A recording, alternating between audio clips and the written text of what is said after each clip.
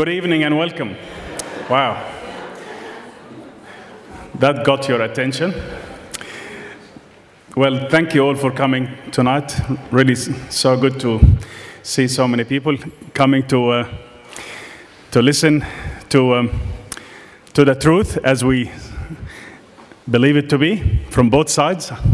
On behalf of Auburn Presbyterian Church, we welcome you. And we're so happy to have you. And I want to encourage you to, afterwards, please come and join us for a bit of supper, tea and coffee and some nibbles, so we can get to know each other a bit more. I love the idea of debates in good faith as we present the truth as we believe it. And it's up to everyone to make up their own minds, of course. And I'll leave now the mic to the moderator, Pastor Andy Chung, and of course we welcome the speakers, both Samuel and Abdullah, and we bless you all in Jesus' name. Thank you.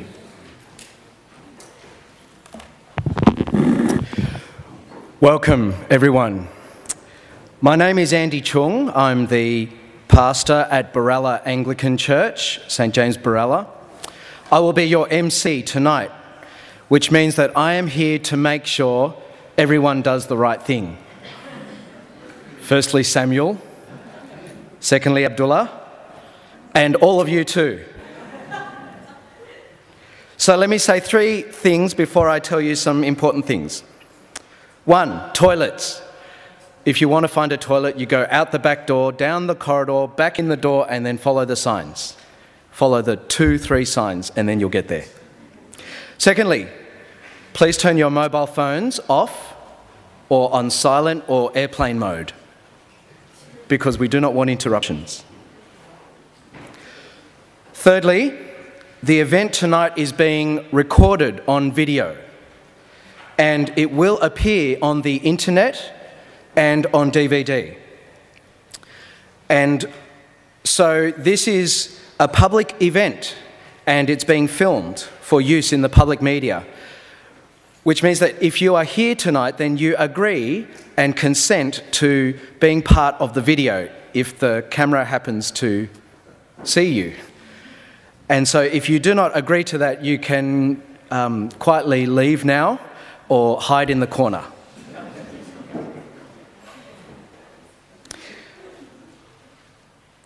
Well, those 3 preliminary things out of the way, let me introduce you to the speakers.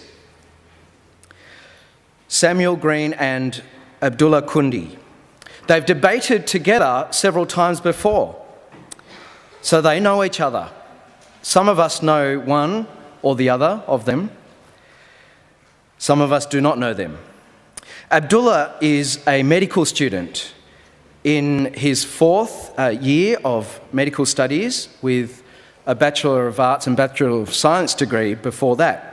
He's the founding member of the Muslim Debate Initiative, and he's been engaging in these debates for a little while. Samuel works for the Australian Fellowship of Evangelical Students, which is a university group of Christian students around Australia. His particular focus is talking to Muslims about Jesus because of his experience and knowledge in this area.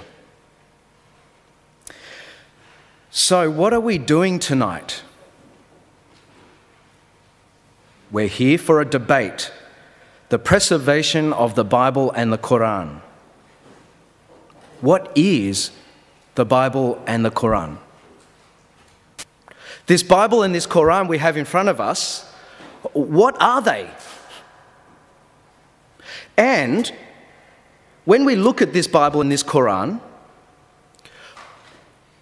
can we trust what we're reading?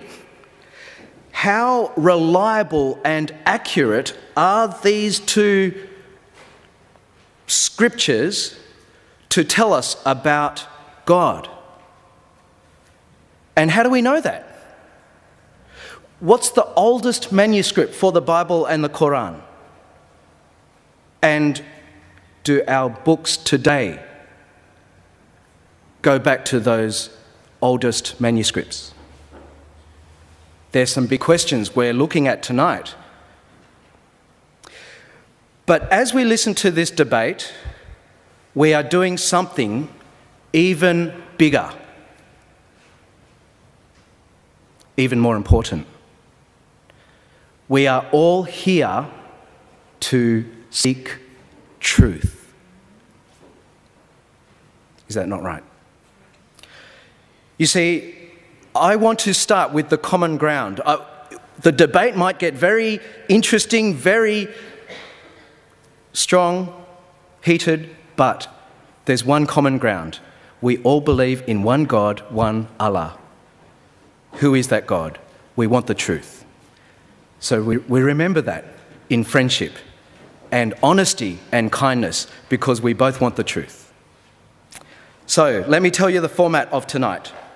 Each speaker will have 25 minutes to present, then each will have 10 minutes to reply, and then a further 4 minutes to reply.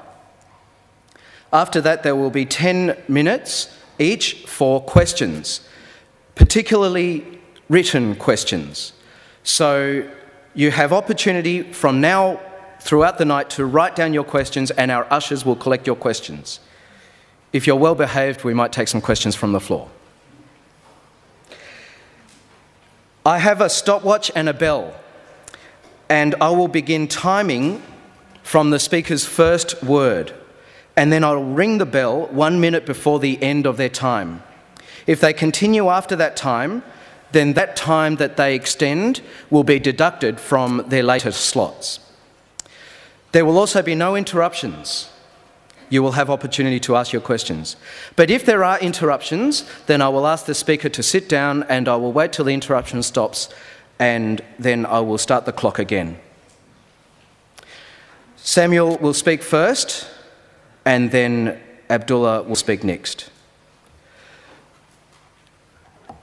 That's all I have to say. Let us please welcome Samuel to the stand. Well, good evening, and it's a pleasure to be with you tonight. My prayer for tonight has been that God will bless our time together, and that we will listen to each other, consider the other person's point of view, and that we will all come away with a better understanding of this subject.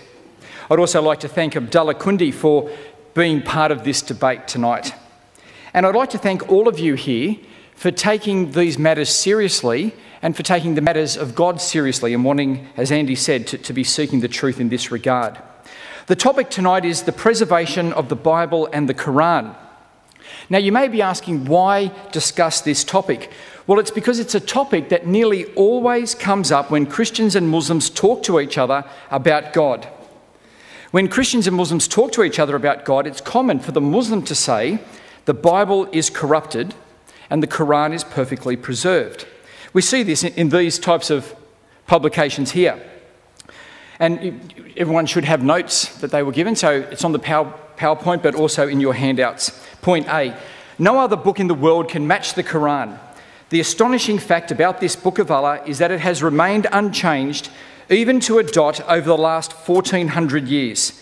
No variation of text can be found in it. But of the Bible, the Islamic teachers will say, the books that are in the hands of the people of the book, that is Christians and Jews today, should not be viewed as authentic because they have been distorted, altered and tampered with. And so in summary, and I'm just talking now from these quotes, but also generally, this is what Muslims say to Christians, that there is only one Qur'an, that it has no variations, that all Qur'ans around the world are identical, and that every word is certain, that it is perfectly preserved, but the Bible has been corrupted. Now, why does this matter? Well, it matters for a few reasons. Firstly, because it stops Muslims listening to Christians. When a Christian quotes something from the Bible, the Muslim can very easily just dismiss it because they say, well, it's corrupted, I don't need to listen to that. And the result is that Christians and Muslims don't talk and have dialogue. Secondly, many Christians and Muslims are not actually aware of what evidence there is for their books.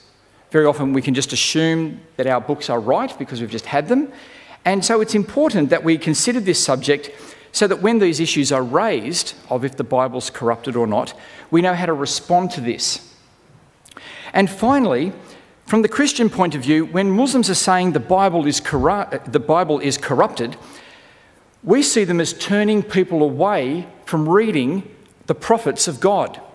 And so we see that as a very serious thing. And so you need to have some good evidence if you're going to say, don't read the Torah, the prophets, the Psalms and the Gospel.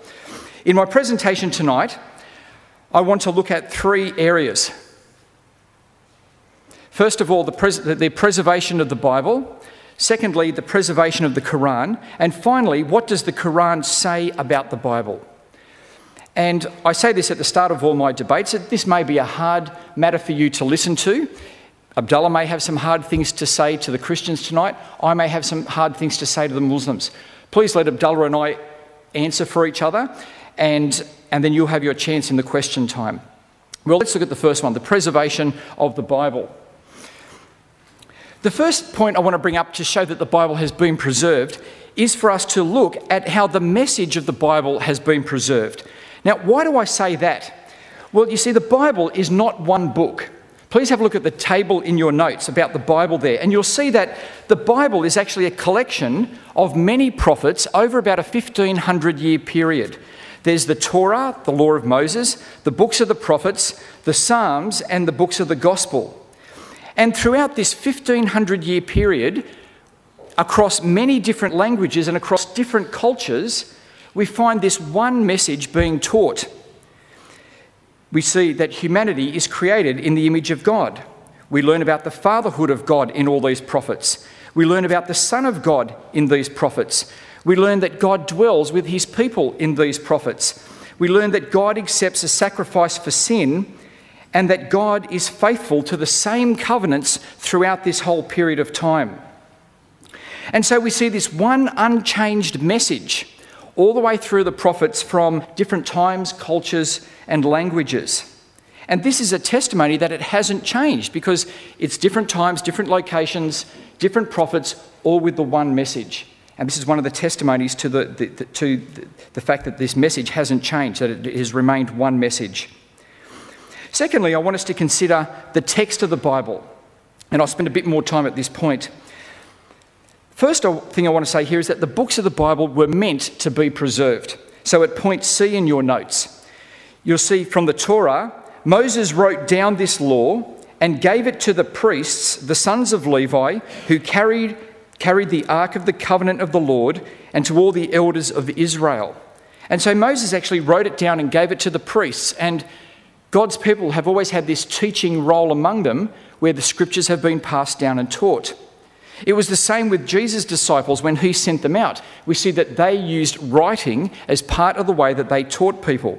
In fact, at point D, you'll see there one of the apostles of Jesus speaking, and he says, "After this letter has been read to you, see that it is also read in the church of the Laodiceans, and that you in turn read the letter from Laodicea."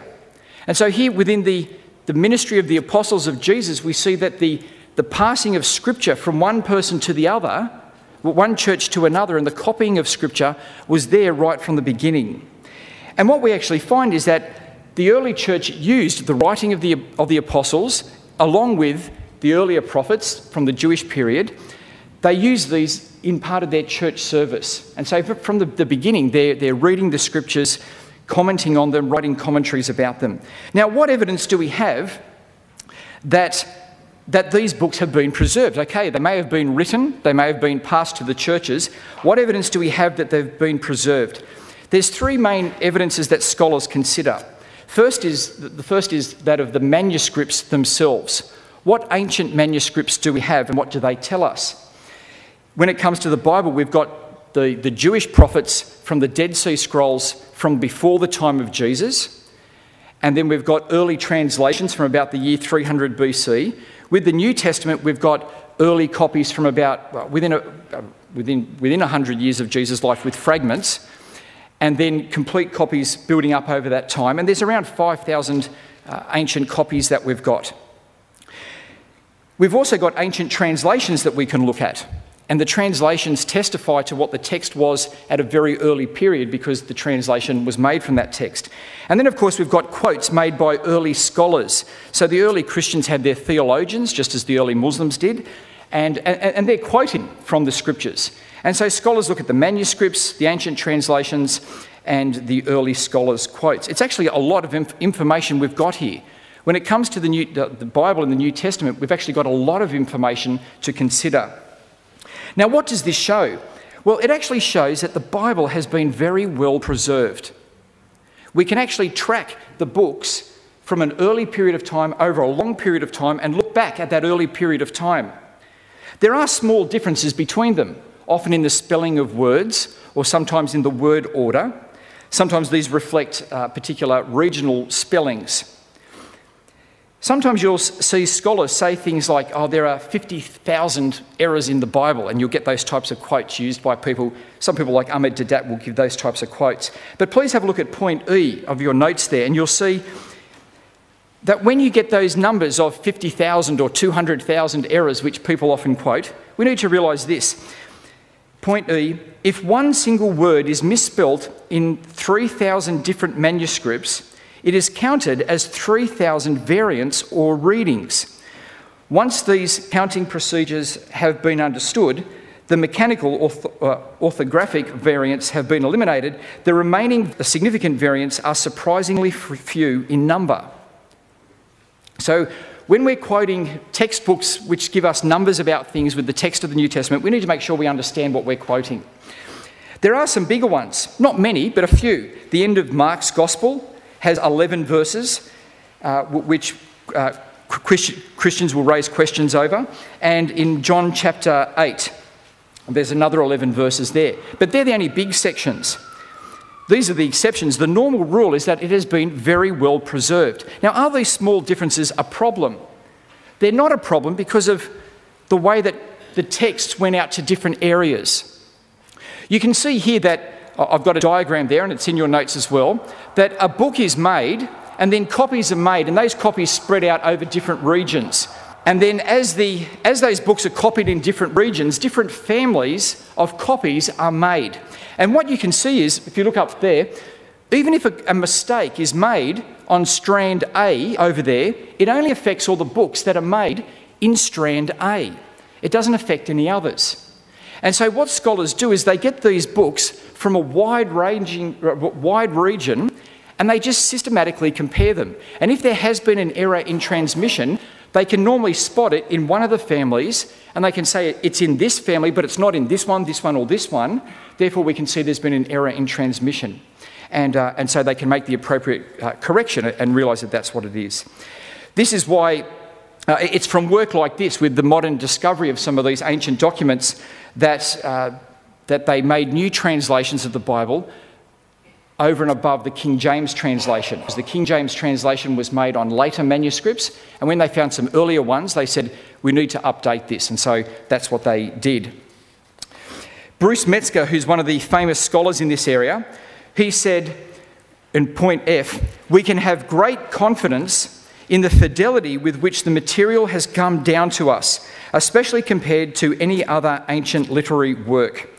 And so we've actually got lots of material to consider for the Bible, and it shows that it's been well preserved over this time. And so to conclude that first section, I just want to say that when Muslim leaders say the Bible has been corrupted, that's not the case. There is the evidence of the one message throughout 1,500 years of prophets which testify to its preservation. And then there's the fact that we've got many manuscripts from spread apart, and we can actually see that it's been well preserved, and any error in copying can be easily identified. Let me move on to point 2 now, the preservation of the Qur'an. So what we're told about the Qur'an, again by the Muslim leaders, is that there's one Qur'an perfectly preserved, no variants, and every word is certain. And sometimes I'll say it's been memorised by thousands of people. Maybe you've said something like that. Certainly I've heard that, and we were at the mosque recently, just the other day, and that's what the leader of the mosque, our guide at the mosque, was telling us about the Bible and about the Qur'an.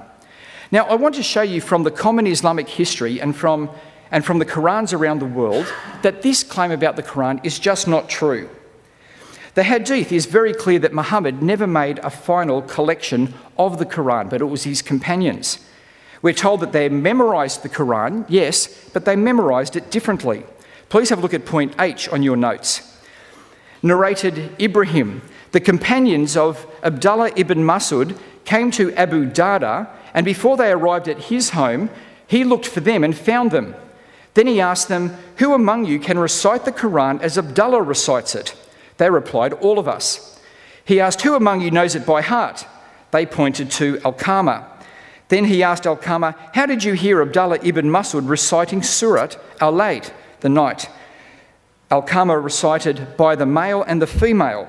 Abu Darda said, "I testify that I heard the Prophet reciting it likewise, but these people want me to recite it by him who created male and female, but by Allah I will not follow them." So you can see here's two different groups of Muslims arguing over how this verse was memorised and should be recited. Now these differences here, you can see they're not dialects. These differences led to actually different collections of the Qur'an by different disciples or companions of Muhammad. And this was actually an early subject of Islamic scholarship. So the Arabic librarian Ibn Abi Yaqub al-Nadim made a famous catalogue of all the books in Arabic in the 4th Islamic century. And at point I, you can see he's actually got a whole catalogue of the Arabic books, and you can see at point I, they're composed about the discrepancies of the Qur'anic manuscripts.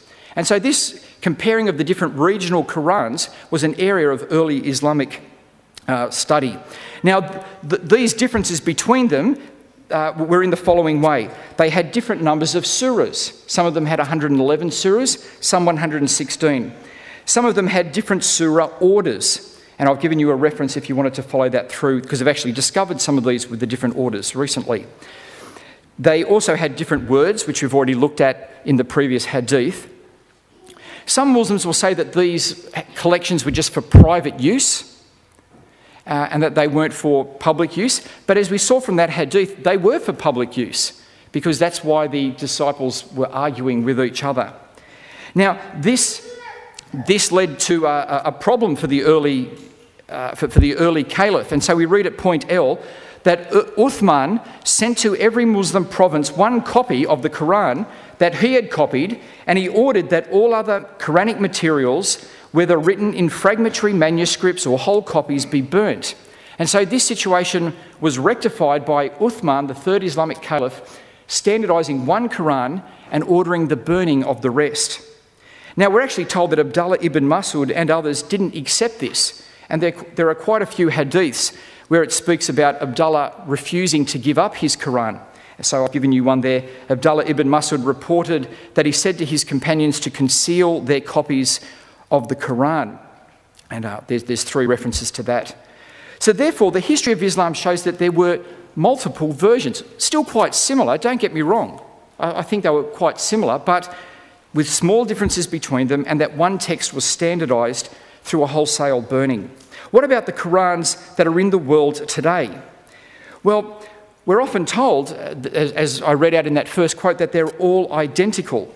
But this is just not the case. I've got a few Qur'ans here, and they're not the same. Let me just get down to here. You actually can't just simply read the Qur'an. You have to read it according to a famous Arabic reciter. And there are 4 common ones: the Qur'an according to Imam Hafs, according to Imam Warsh, Imam Qalun, and Imam al-Duri. And so I've got 2 of them here. This is the Qur'an according to Imam Warsh, and this is the standard one you would get in Australia according to Imam Hafs. Now, there are differences between them. So let's have a look at some of these differences. Again, they're not enormous differences, but in the Warsh version it will say, Kul Rabbi Ya'lamu, which is, say, my Lord knows. So that's God giving a command to the Muslim. In the Hafs version, it says, Kala Rabbi Ya'lamu, which is, he said, my Lord knows. And so the subject there is Muhammad. So in the first one, it's God giving a command in the imperative. In the second, it's the indicative of something Muhammad said. So it changes the subject of the sentence. Or here, it's Katila, so many a prophet fought, Or in the Warsh version, Kutila, many a prophet was killed. So one's the active and one's the passive. Now again, I don't want to exaggerate those. I don't think it corrupts the overall meaning of the Qur'an. That would be a ridiculous thing to say. But what I am saying is that these are not dialects, and there are small differences between them. Now you can actually get Qur'ans, and again, I just buy these things off the internet, but you can actually get Qur'ans which have the differences between the 10 major versions all listed in the margin, and there's thousands of them, right? Thousands of differences. Between these two Qur'ans, there's 1,354 differences between those two. Again, I'm not trying to say it's corrupted, but I'm just saying there are these small differences there. Another difference between these two Qur'ans is actually the basmala. You know, in the name of Allah, the most merciful, the most gracious. Sorry, I may have got the order wrong slightly there. It's the first 4 words at the start of each surah, except Surah 9. Now, in this Qur'an, according to Imam Hafs, that's part of the revelation, those first 4 words. But according to Imam Warsh, it's not part of the revelation. It's just part of the title. So you see that at point N in your notes. The readers themselves differ over whether the Basmala was a verse in Surah Al-Fatiha and the other surahs. Among the Qaris, the readers, Ibn Kathir, Asim and Al-Qasir were the only ones who considered it to be a verse at the beginning of the surah, where the others did not. So in other words, the majority view of the early reciters is that that is not part of the revelation, and the minority view is that it is, and that the Qur'an we use in Australia actually follows the minority view. Now, that Basmala appears 113 times and has 4 words, so that's actually 452 words where the scholars disagree as to whether or not it's part of the revelation. Now, does it make an enormous difference to the meaning of the Qur'an? No, and I'm not trying to exaggerate and say it does. But what I am saying is you can't say every word is certain when your own scholars say they have different views on this. So the evidence that we have from when we consider the different Qur'ans that are used around the world today, we can see that there are different versions with a small variance between them. Now, I've met some Muslims who will say, yes, that's the case, and we accept that there were the early different collections, and there are these different readings of the Qur'ans, or these different Qur'ans here. But what they'll say is that there is a chain of narration which guarantees this Qur'an. So even if this one does have differences to the other Qur'ans, the chain of narration guarantees that it goes back. Now, what do I mean by the chain of narration? It's the list of names back to the Prophet. So the Qur'an is like the Hadith in that it has a chain of narration. So that there's the material, and then there's a chain guaranteeing its transmission back to the Apostle. But I just want to show you the chain of narration for the Hafs Qur'an that we use. You'll see on the bottom right that Abdullah ibn Mas'ud is one of the links in that chain. Now, there is ample evidence to show that Abdullah ibn Mas'ud did not accept Uthman's recension. And when it comes to studying of the isnads, it's got to be a complete chain. They have to be reliable people in the chain, but it also has to be historically possible. And what I'm putting forward here is that the Islamic evidence that I've read in all the main hadith is that Abdullah ibn Mas'ud, in several sources, did not accept the Uthman Qur'an. And so I don't accept this as being a sahih chain, but a da'if chain. To conclude, Muslim leaders claim that there's only one Qur'an and that there are no variants. It's perfectly preserved. But there's no evidence for this. I think that the Qur'an has been well preserved, but the claim Muslim leaders make are simply false. I now want to finish up with my last few minutes looking at what does the Qur'an say about the Bible, because some Muslims have said to me that the Qur'an says that the Bible is corrupt.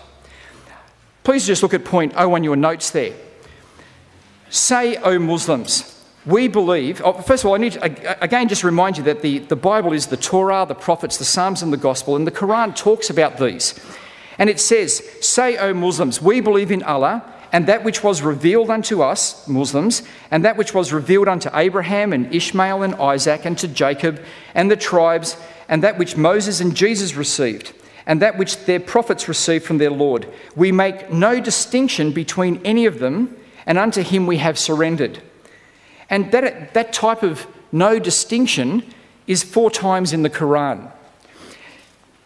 The Qur'an will actually talk about these scriptures that it's referring to, and it will say in point F, when there comes to them, to Jews and Christians, a scripture, the Qur'an from Allah, confirming that in their possession. And so when it's talking about these books that it's saying make no distinction of these holy books, the books it's talking about are the books that the Christians and Jews have. Now some Muslims will say, yes, but Surah 2 verse 79 says that the Jews changed these books. But please have a look at point Q, and you'll see that the people who changed the books aren't just Jews. Look at verse Q. Among them are an unlettered folk who know not the scripture except from hearsay, but they guess. Therefore, woe unto them who write the scripture with their hands and say, this is from Allah. So you see, the Jews that it's talking about are those who don't actually know the scriptures. It's not talking about Jews who do know the scriptures, it's talking about those who don't. And so the Qur'an throughout assumes that the Bible is reliable. In Surah 10 verse 94 in your notes, Muhammad is told if he's in doubt to consider those who read these books. These books are referred to as proof that Muhammad is a prophet because he is foretold in them. But I think point U is a great one. It says there, perfect are the words of thy Lord in truthfulness and justice. No man can change his words. Now in that verse, it's actually not just saying that you can refer to the Bible, but it's declaring that no one can change the word of God. Well, to conclude, tonight we've considered the preservation of the Bible and the Qur'an. I've shown that the Bible has had one unchanged message over 1,500 years, and this shows that it has been preserved. We've also considered the manuscripts and how scholars can confirm to us that it has been well preserved. We've also seen that the Qur'an supports this idea. And so I call upon Muslims not to exaggerate about the Qur'an, but instead to come and read the prophets of God. Thank you very much. Thank you, Samuel. Please let us welcome Abdullah Kunde.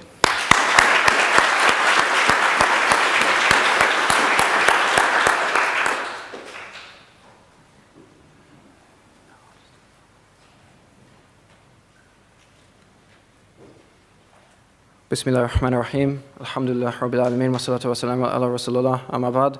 Assalamu alaikum wa rahmatullahi wa barakatuh. And for the Christians and the unaffiliated, I'm greeting you with a greeting that it's reported that our Master Jesus, peace be upon him, said in both the Gospel and the Qur'an, peace be with you. It'd be nice to hear also with you, but I guess it's not an Anglican church. That's okay. I'll take a look a little bit of a different bent to Samuel. I'm not focusing so much on what we say about the Qur'an, and even so much what we say about the Christian scriptures, but what some more objective evidence has to say about both. With regards to what I'm going to be suggesting tonight, first of all, I'll be suggesting that the Qur'anic text has not changed, at least since within 2 years of the death of the Prophet Muhammad, peace be upon him, and that this can be known through objective fact. And that one would really have to go out on a bit of a limb to deny this with any rationality intact. The second proposition that I'll put forward is that the Christian scriptures, and this is what I'm focusing on tonight, because really, you know, the Hebrew Bible is a completely different game in of itself, but I'll be happy to talk about it in the questions and answers. The Christian scriptures absolutely have been changed in the last 2,000 years, and again, this is something that we can know through objective fact, and we would have to go out on a bit of a limb, again, to deny it, like Norman Geisler kind of did. So regardless of what you happen to think right now, and I'm not expecting that anyone in the room is really going to change what they think right now, by the end of the night, I'd really like you to ask yourself these questions. From what you've seen, regardless of what I think, is it highly likely, somewhat likely, or not really likely that the Qur'an has remained the same for the last 1500 years? And with regards to the Christian scriptures, same questions, highly likely, somewhat likely, or not that likely that it stayed the same for the last 2000 years? And for both, why? You know, why have you concluded that? Not just because you particularly like my hat and didn't like the fact that Samuel wasn't wearing a tie. So some quick theology for those that don't know. We believe that the Qur'an was revealed over approximately 23 years in the life of the Prophet Muhammad, peace be upon him. We believe that God revealed it to the Prophet sometimes through the angel Gabriel, sometimes directly. We also affirm, and indeed this is affirmed from secular history, that the socio-political environment that the Prophet and his companions were in over this period changed dramatically. And I'm sure that most people would agree with that also, given the current reality of the world. And that this continued to be amplified even more so into early Muslim history. Now, I'll say that these 2 points are highly relevant because I'm going to touch on them a little bit later when we talk about Uthman radiallahu anh and his potential changes to the Qur'an or lack thereof. But the critical thing that I really want you all to get is that we believe that the Qur'an is the word of God. Now, having said that, we don't believe that God speaks Arabic. We don't believe that he speaks in words, letters or sounds. We believe that these are all created things, and to say that he would be subject to them is completely irrational and goes against what our revelation says. But we believe that what the Qur'an says indicates some of what his eternal attribute of speech indicates, and his eternal attribute of speech, if it could be heard by us now, would indicate everything. Okay? So it's not like he stops talking and starts talking like I do now. No, we don't believe that. Okay? And if you can kind of understand that, then you'll understand one of the points that we're going to talk about when I differentiate between supposed variants of the Qur'an and multiple readings of the Qur'an. So that's why that's critically important. Try and bear that in mind. I know this is going to be a lot of information really quickly because I've got 20 minutes, is that right? Or 25? Oh, fantastic. Should be able to get a bit more out in that. So the first point is that the Qur'an acknowledges a lot of the problems that people mention now, supposed problems that indicate some, convenience, so to speak, to the revelation. So the Qur'an says, yes, it has been revealed periodically. Yes, it doesn't have any contradictions. It also goes on to say that you may ask questions about the Qur'an, you may doubt it, but come up with a reason for why you doubt it. Okay, so we don't open to the first page and it says, look, this is from God. We're not going to tell you why, but just take it on face value.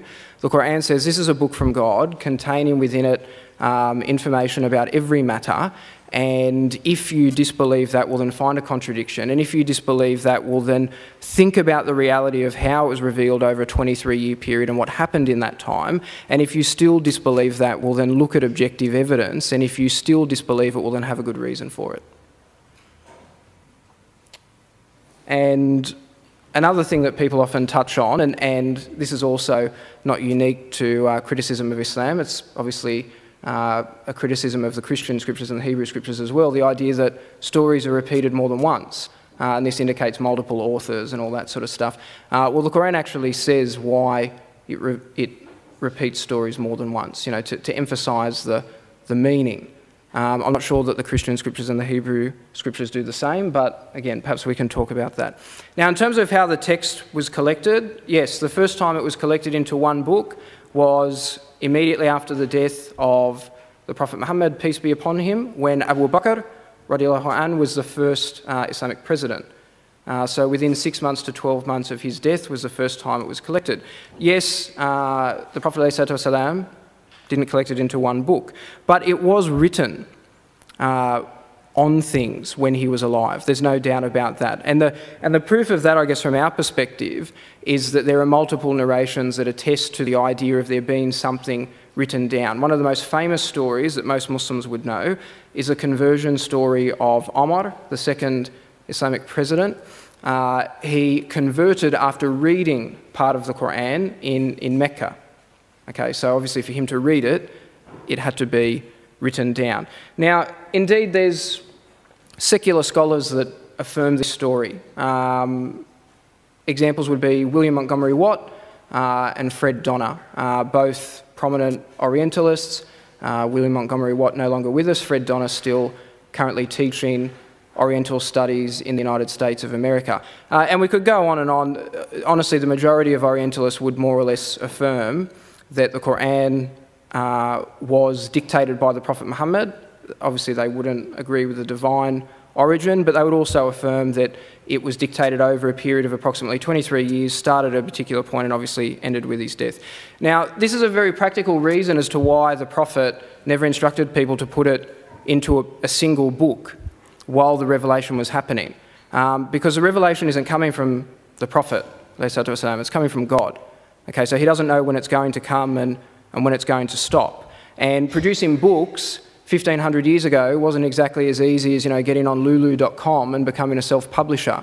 It was actually very difficult. And the collapse of the Roman Empire also led to a loss of transportation of paper. It led to a loss of production of papyrus. And so here is an example of what a book would have looked like in that time. Now, you can imagine that if you're going to be constantly ripping out pages, adding in more pages, separating pages and adding in more verses and so on, because the Qur'an wasn't revealed chronologically, it was revealed in various parts at different times, it's not really going to be very practical. And it's going to take a lot of resources, and you're just going to have a big pile of pages and half-done books at the end of it. So that's the simple reason as to why it didn't happen. Nothing more sinister than that. What's the story behind the collection under Abu Bakr radiallahu anhu? Well, it's very simple. After the Prophet died, they knew that there was not going to be any more revelation. That's it. So that's why they collected it. And the mere fact that they collected it at this time also indicates that there were no changes made from there on in. Now, some Orientalist scholars on the fringe have suggested, although it hasn't really been prominent since the 1970s, that the Qur'an wasn't even written down until about 200 years after the death of the Prophet Muhammad. Absolutely not the case, and I'll give you some evidence for that. Funnily enough, Samuel's actually quoted some of it in his notes. But it's important to understand a couple of things here, because they're often questioned from the non-Muslim perspective. The first question that non-Muslims who actually know a little bit about this story is that why was the companion Zayd ibn Thabit chosen to collect the Qur'an and not someone who knew more, like, for example, the companion Samuel referred to often, Ibn Mas'ud, Abdullah ibn Mas'ud. And the simple reason is that Zayd ibn Thabit was a man of about my age at the time, probably a little bit older than me, and he was also with the Prophet ﷺ at the final time that the revelation was reviewed in the last Ramadan when the Prophet was alive. Ibn Mas'ud, on the other hand, was quite old by this point. I think in his early 60s by this point. Okay, and that's the simple reason as to why. Bear in mind that the Islamic nation at this point, in the years of Abu Bakr, was already heading towards the Levant and also contained much of Persia. So it was already a sizable area, and in order for someone to be able to cross the area in a relatively short amount of time, one would have to be young. We can't just get in the limo and drive around in air conditioning. Travel was actually very difficult back then. Now, as I said, Orientalists such as Arthur Jeffrey are very prominent in Christian apologetics, even though he's long deceased, consider this to have been a private collection, because it didn't include Abdullah ibn Mas'ud. That's just a fairy tale. And it's a fairy tale because, first of all, we actually have collected, and again Samuel's quoted them, a hadith that refer to what Abdullah ibn Mas'ud thought at the time, even though it would go against what we actually think if we look at them literally. And secondly, we have thousands and thousands more that attribute to the opposite, that say that it was a public collection. So in terms of weighing evidence, even if we were to get one person's point of view versus thousands, we're going to take the thousands over the one. And it's not good to pick and mix sources, when we want to be convenient and try and develop opinions. So then, after the time of Abu Bakr and after the presidency of Omar, there was then another collection by the Caliph Uthman, the third Islamic president. Now, some people may ask, well, why collect again? The reason here is very, very simple. Remember that I said in the time of Abu Bakr, the Islamic nation had just started to spread into the Levant and contained most of Persia. At this time, when Uthman took over as Islamic president, the Islamic nation had spread from Morocco to China. So it's obviously covering a much larger part of the world. Now, not only are we covering a much larger part of the world, but we're covering a much larger type of languages and cultures and so on, in particular different Semitic languages, okay, which can potentially cause problems when reading the Qur'an or understanding the Qur'an. And again, we're going to talk about an example of that as we go on. Also, the number of Muslims had ballooned from approximately 50,000 or so in the time of Abu Bakr to now over 1 million. Okay, so times had basically changed. And what did this mean practically in terms of the text of the Qur'an itself? It meant that more people required a copy of the Qur'an. It also meant that people required a direct line of transmission of the Qur'an, and not something that was going to be convoluted and combined from different teachers with different teaching styles. It could then potentially lead to misunderstanding.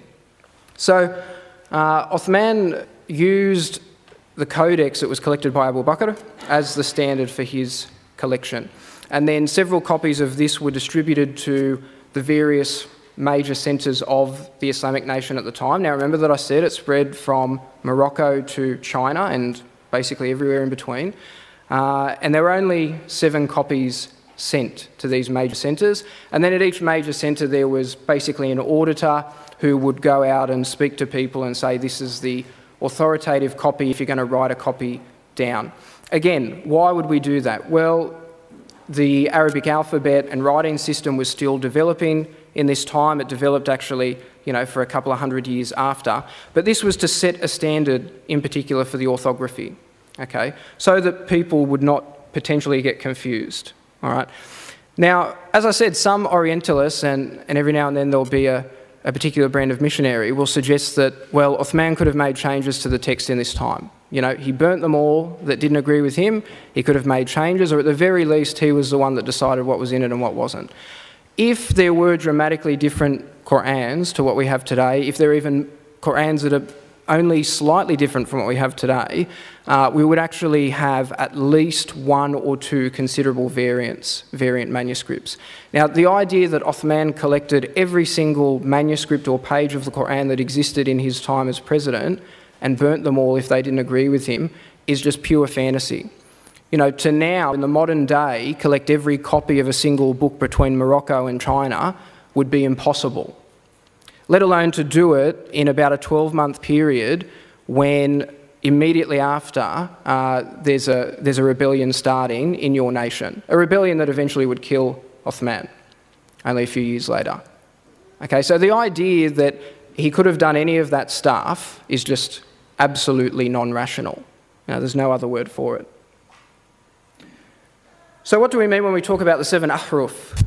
Well, ultimately, yeah, this is something that we have different opinions on. But the general majority opinion, as far as Orthodox Islam is concerned, is that the Qur'an was revealed in the 7 prominent Arab dialects that existed at the time of the Prophet Muhammad ﷺ. And the reason why it was revealed in this way was to conform with the challenge that exists in the Qur'an to bring something like it, to bring an Arabic Qur'an like it. Now, obviously, if I say, well, bring an English book like X, and I say, but I want you to be speaking in, Australian English and using standard Australian/British spelling and so on, and then give that to someone from the US, well, they're going to be immediately at a disadvantage. Okay, they're going to have to review a particular type of English, they're going to have to review a particular type of spelling that's alien to them. This is the reason why the Qur'an was revealed in this way. And to give some examples of differences that scholars have quoted, it's purely in pronunciation. This is not what I'll be talking about when I talk about the different recitation methods. Okay, completely different. All right. What about the variants? And again, Samuel reported some of them. Well, I would contend, as I said at the start, that there are no Qur'anic variants. Absolutely none. There's no objective evidence that there's a variant of the Qur'an. Now, do I think that the Qur'an hasn't changed, not even to a dot?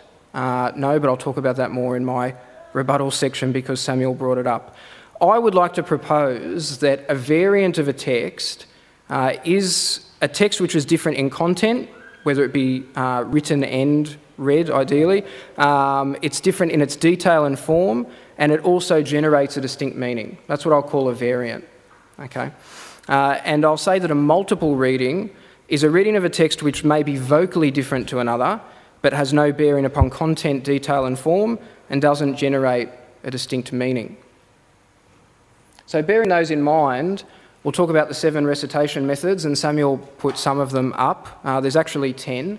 In order for a recitation method to be valid, it needs to be what we would consider to be mutawatir, or certain. And that chain that Samuel was talking about needs to be traced back impeccably to the Prophet, alayhi salatu wasalam. So yes, we have 10 different ways of reading the Qur'an, all which are traced back certainly to the Prophet, alayhi salatu wasalam. But the interesting thing about them, and indeed Orientalist scholars have touched on this, is that each recitation method has the same skeleton orthography, so the same written text in the skeleton form, and I'll explain what I mean by that in a little bit. And also, each recitation method gives no difference in meaning. Now, Samuel quoted one example that he thought was one, but we'll talk about different ones, and I'll talk about that one specifically in my rebuttal time. Here's a couple of examples, the differences in 2 recitation methods according to Imam Hafs and Imam Warsh. Now, before I actually talk about the differences in orthography, because one is North African script and one is Iraqi script, we'll talk about that a little bit later on, I want you to be able to appreciate, for those that can't actually read Arabic, that the words look similar. You know, the orthography looks similar. Okay? And the reason for that is that they come from the same skeleton text. They conform to the same skeleton text rules. Now, for those that can read Arabic but want to doubt me, one may say, well, over here we've got waw alif, and then on the other side, and now I'm looking at the top left, we have a waw and then no alif. Why is that the case? Well, simply the alif was not written. And we're going to give examples of that. But the point here is that you can see it doesn't look different, and as I said, for those of you that can't read, it doesn't look different, and for those of you that also want to take in the meaning is the same. Okay? And as I said, I'll talk about the examples that Samuel gave in the rebuttal section, to be fair to him. Now, here is an early manuscript of the Qur'an. It's actually one of the Sana'a manuscripts from Yemen, dating to within 10 years of the death of the Prophet ﷺ, approximately. Most Orientalist scholars actually date this to be in the time of the Caliphate of Abu Bakr. So he was president for 2 years after the Prophet died, and then he died himself. So very close to the time of the Prophet. Now, for those of you that have absolutely no appreciation of Arabic, you'll get my point here. You'll see that there are no dots indicating particular consonants. Okay, you'll see that there are no short vowels indicating short vowels, and if you're really astute and can actually read, you'll see that the alif is only written when it comes after a lam. Otherwise, the alif isn't written. Okay, because that's the way that Arabic writing happened in this period of history. That changes slightly, and we're going to talk about that in a bit. First of all, I'd like to look at a secular supporter of this, Adrian Brockett, and he's certainly no friend of Muslims in the sense that he's not a Muslim, he doesn't believe that the Qur'an is divinely revealed, but he did his PhD thesis on the differences between the Hafs and Warsh recitation methods. Now, I've got a lot of parts of his PhD thesis here.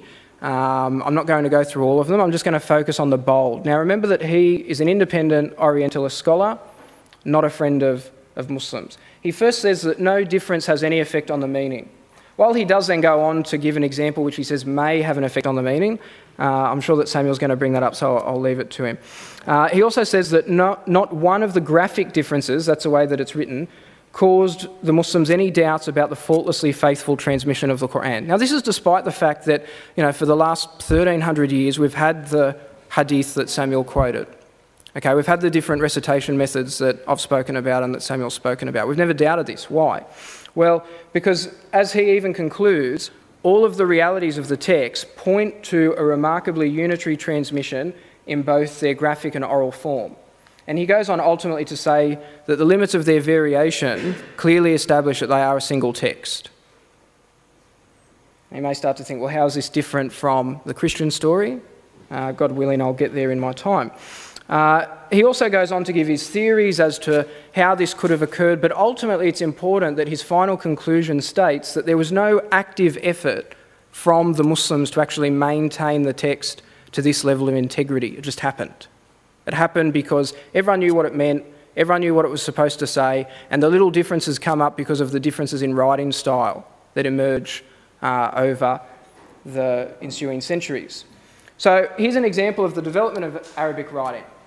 The manuscript on the right-hand side is a couple hundred years after the one that I showed you before, and you probably can't really see it in this light, but if you could, you would note that there's red dots above letters now. These are indicating consonants, all right?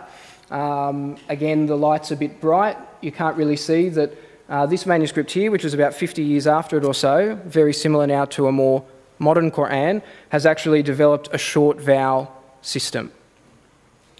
Right, now, someone may ask, why did this happen? Well, for those that don't know much about linguistics and how writing emerged, people didn't wake up one day and decide to start writing. Writing systems developed independently from one another as language groups broke away from one another. So in the Middle East, the predominant language groups that still exist today would be Syriac, Hebrew and Arabic. All three of them each developed their own unique system of writing. Syriac actually came first, but then developed a modern script because Akkadian's a little bit cumbersome, then Hebrew, then Arabic. Now you can see here that these Proto-Arabic writings on the left-hand side don't really look too similar to what we have in the Qur'an today. That's just how writing developed, all right? It's nothing more sinister than that. 1,000 years later, from these, we get something that looks very much like a modern-day Qur'an. Now, I'm oversimplifying it, but it's because I've got about 5 minutes to talk about it. Now, as I said, understanding this clears up the idea about the Qur'an changing not even to a dot, because, well, the dots didn't even exist at the time, all right? Now, we're regularly accused of not making manuscripts available for people to look at or buying them and destroying them and that sort of stuff. Well, the bottom line is there's loads. Loads and loads, thousands and thousands of pages. Sana'a manuscripts are a prime example. Now, these are freely available on the internet. One of them here is a UN website, not controlled by Muslims. So jump on, take a look. The idea that we keep them secret is, again, false. Sometimes statements get repeated and ultimately people just start to believe them. So some very common ones from Gurda Puan is that 20% of the Qur'an cannot be understood, it makes no sense, that the Sana'a manuscripts have been photographed and they show significant differences and variants, and Muslims will have to accept that the Qur'an has changed, that's it. And also the Qur'an is a cocktail of texts that was collected well after the death of Muhammad. He's been saying these things since the 70s and never presented an example. Just because you say things doesn't make them true. I'll leave it there and talk about the Christian scriptures in my next session. Thank you very much. Let us please welcome Samuel for his first 10-minute reply.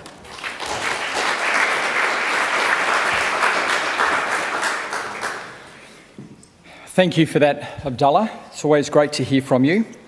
I'll quickly go through some of the points you raised there.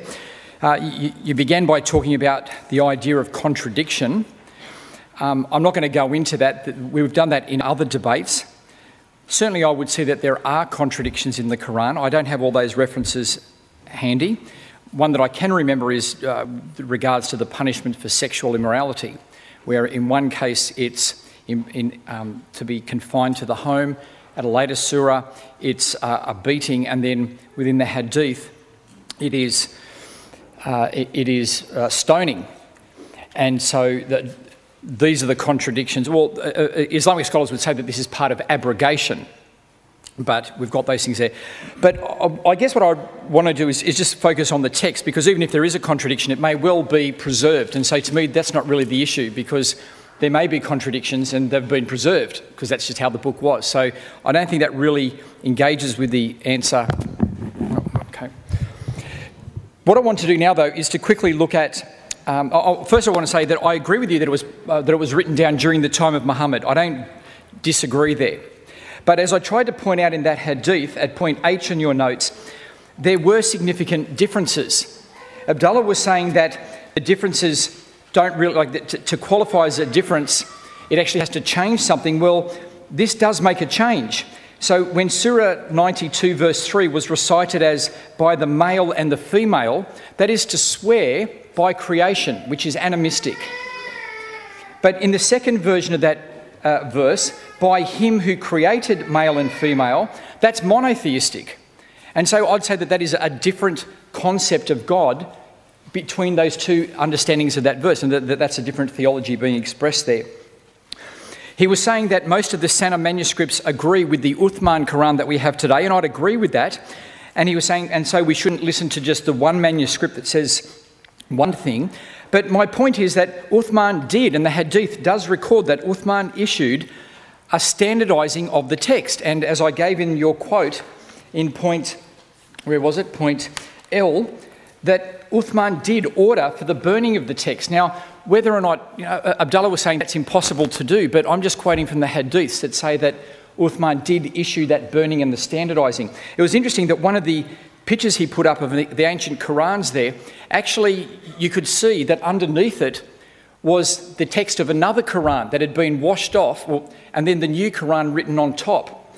And that's actually where the scholars are actually getting these variants from the Qur'ans when they're looking at these old manuscripts, because as Abdullah pointed out, the Qur'ans were expensive. Books were expensive. You actually didn't burn them. They were like a whiteboard. You could wash them off. But you know when you write on a whiteboard with the wrong pen and you try to rub it off, but it still sort of stays there a bit?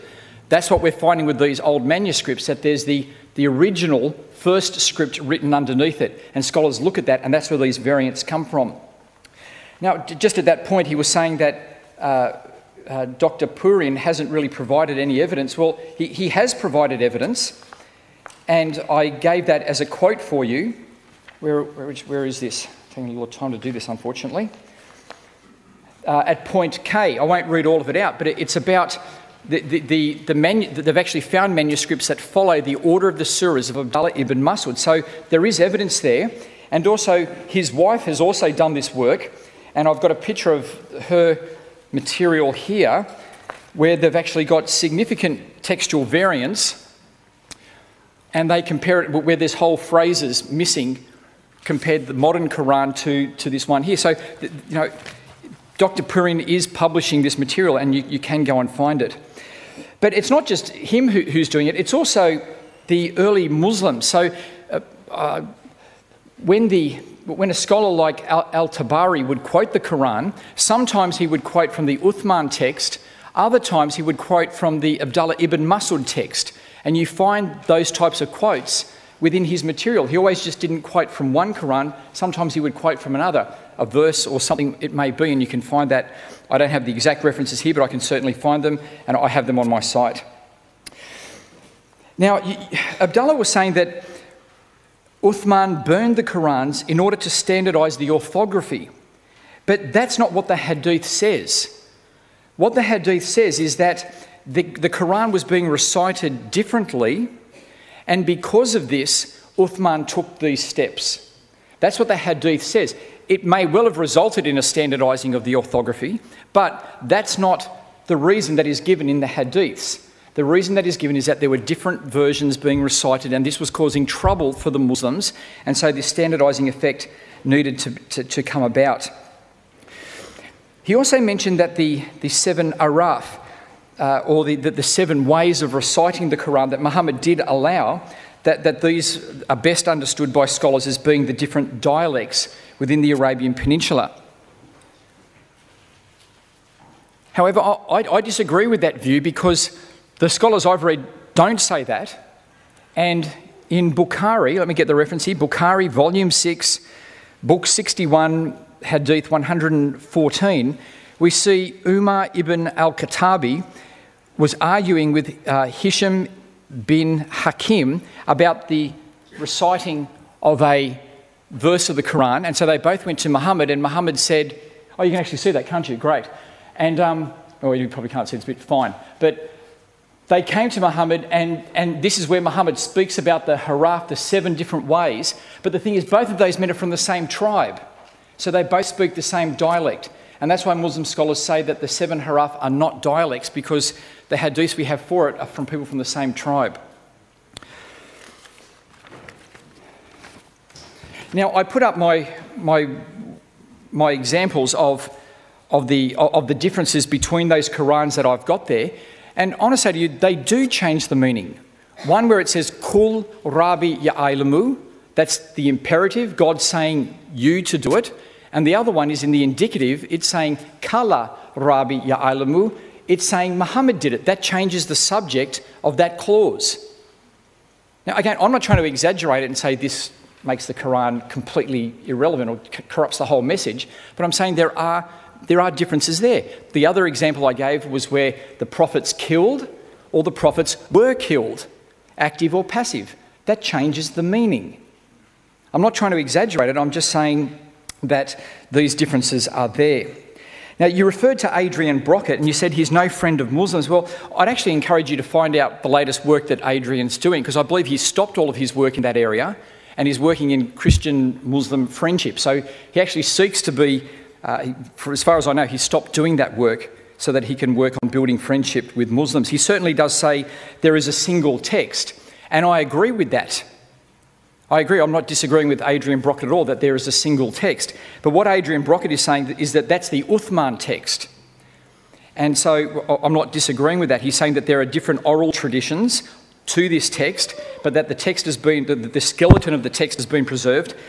I would agree with that. But I would also say that when you look at the differences between these Qur'ans, as Adrian did, when you look at them, the vast majority of them are there because they occur where the Arabic text is vague. So because the Arabic has to have dots and dashes to signify vowels and what case it's in, and as Abdullah pointed out, they weren't written in the first manuscripts, because they weren't there, what you find is that these different readings are all the different options you could possibly come up with. And in fact, there are some quotes, which I don't have right here, but they talk about there being 50 different readings which were applied to this skeleton, and then only some of them were selected. So there's a lot more than the ones we've got here. The ones we've got here are the ones that have been considered authentic. I think I will leave it at there. Thank you very much. Let's welcome Abdullah up as he gives his rebuttal. All right, I'm going to talk very quickly about why I'm confident that the Christian scriptures that we have today have changed significantly from what we would have had, say, 2,000 years ago if we could have had originals. The reason why I'm going to tell you about this is because I want you to have the reason, particularly for the Christians here in the audience, as to why I don't read the Bible, why I don't think it's true. You know, I think it's something that Christians don't often understand immediately from us, and also it's going to answer a couple of the points that I would have used in rebuttal anyway. So starting very quickly with the Gospel according to Mark, it's most likely the earliest Gospel, quite possibly written by John Mark, a companion of the Apostle Paul. Interesting that it's written for Greek speakers, but actually quotes Jesus speaking Syriac, and then translate it for Greek speakers. And the examples are chapter 5, verse 41, chapter 7, verse 11. Another interesting thing about the Gospel according to Mark is although it would have been written around, say, 30, 40, 50 CE, if we believe in the original, the earliest partial manuscript that we have is P45, and that's dated to around about the start to the middle of the 3rd century. Okay, so separated by a significant amount of time from the original. Now, what can we know about this Gospel without being sensationalist, just being real? Most of you will actually have these details in your Bible today. Well, first of all, and again, Samuel referred to this, verses 9 to 20 in the final chapter were absolutely introduced pretty much after the Greek manuscript tradition ended. So about 500 years after the text would have initially been written. And the reality is we don't know how the Gospel ends. And these verses would comprise around about 2% of the total corpus of the Gospel itself, you know, because of how small it is. Now, Bruce Metzger himself, and Samuel quoted him, and he was a committed Christian, attests to this, that these verses are absolutely not part of the original. No doubt whatsoever. Interestingly enough, also, the first verse is disputed amongst early manuscripts. Some of them include the Son of God, some of them don't. All right? Now, that's an interesting point. Now, then when we go on to say there's literally dozens of variants in the manuscript, the earliest manuscripts of Mark, and the earliest one that we have is about 200 years after it would have been written. That raises serious questions about what I can actually know about that gospel. Now, Samuel, and this is point C on Samuel's note, point E, he quoted Norman Geisler and said that if a single letter is different in a word, that counts as a variant. Well, the Gospel according to Mark gives a prime example of where a single letter difference in a word can actually make a significant difference in the meaning. If we go to chapter 1, verse 41, there's two Greek words that appear, different Greek words, that appear in different manuscript traditions. One is ethrahem, and the other one is ethraem. Okay, one means angry, one means compassion. Okay, for those of you that know this verse, you'll know that in most Bibles today it says that Jesus saw the leper and then showed compassion. Some of the earliest versions, and the earliest versions indeed say that Jesus got angry. Okay, and the difference between those two words is one letter. That's a variant. You know, the meaning is completely different. So how much of that can be relied upon? The Gospel according to John, I would give a similar argument. We know that the precope adulterae is absolutely not existing in the Gospel according to John in the first 400 years of its manuscript tradition.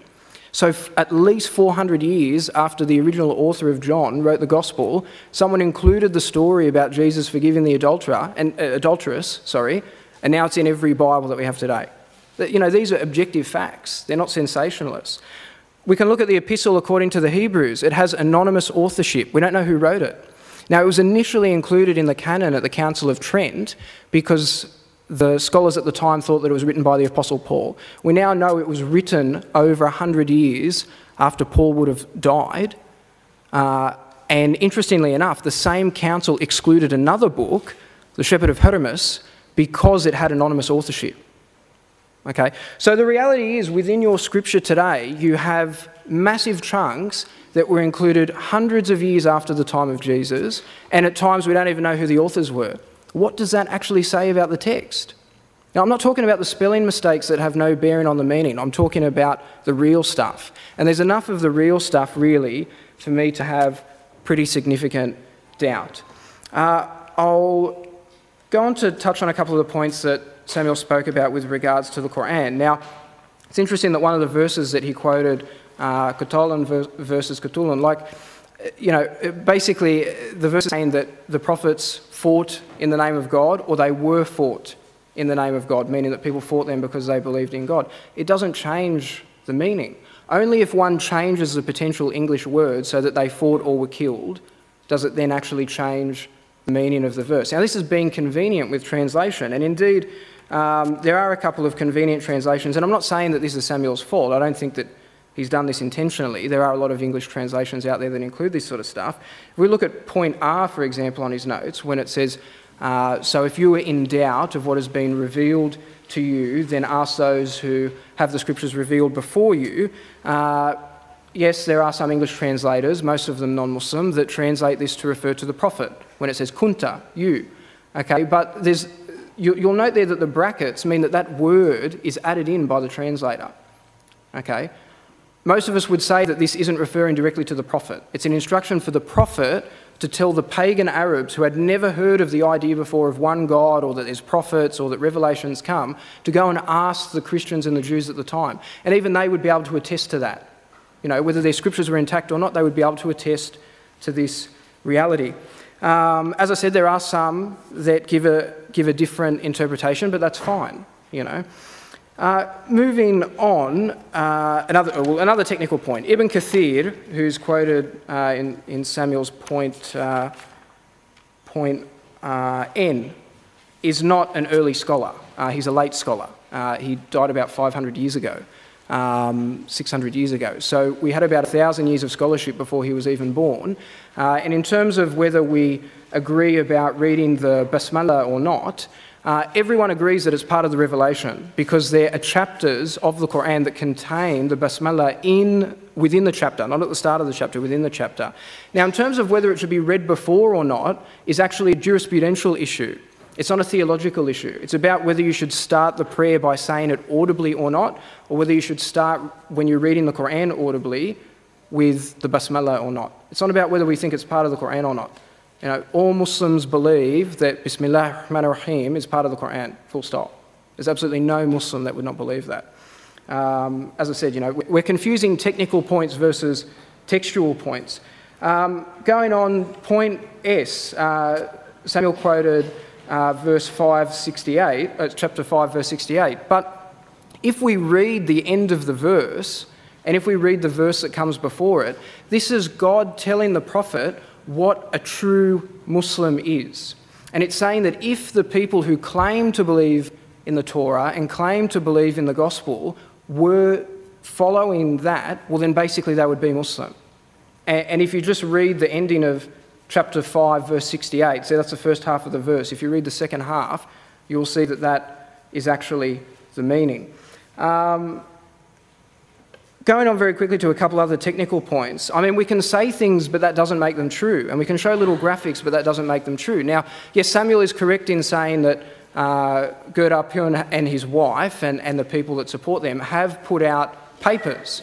They have shown no primary evidence. That's what I'm talking about, primary evidence. Now, notice I put up pictures of manuscripts, and Samuel was talking about a primary text being under the text written over it. Actually, what you see there is the shadow of what's on the other page coming through, but that's a different point. You could only see the primary text under a UV light, but as I said, that's a different point. It's a technical point. Dr. Pugin and his supporters have shown no primary evidence. Anyone can copy and paste in a modern Word document and say, oh, look, this is true. Okay, no worries, give me primary evidence. I mean, if we go to a doctor and the doctor says to you, you've got cancer, are you just going to accept it?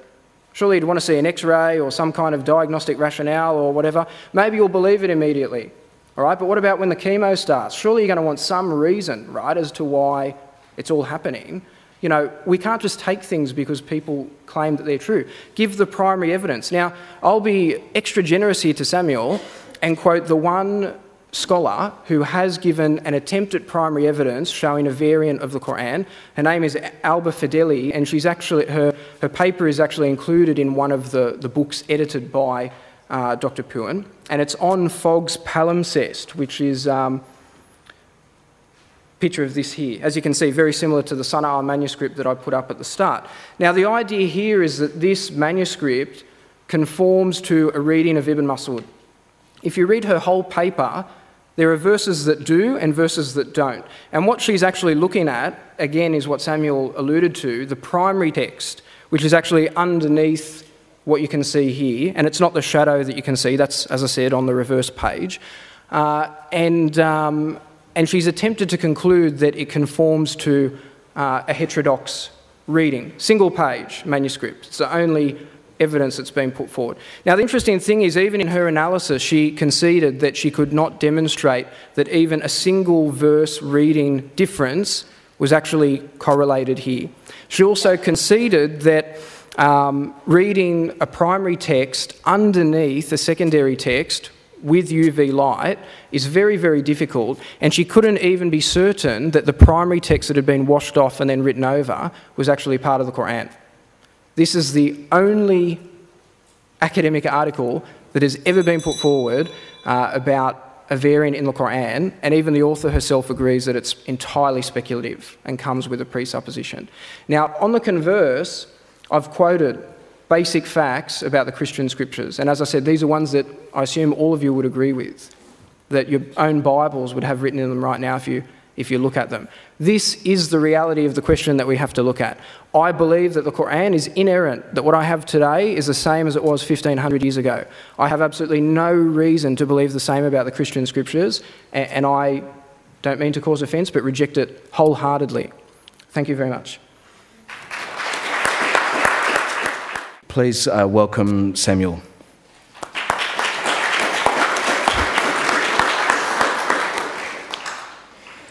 Thank you, Abdullah. I'll just quickly address some of these issues. You brought up the point that the New Testament is in Greek, but Jesus would have spoken Syriac, or it's referred to him in Syriac, or a type of Syriac at various points.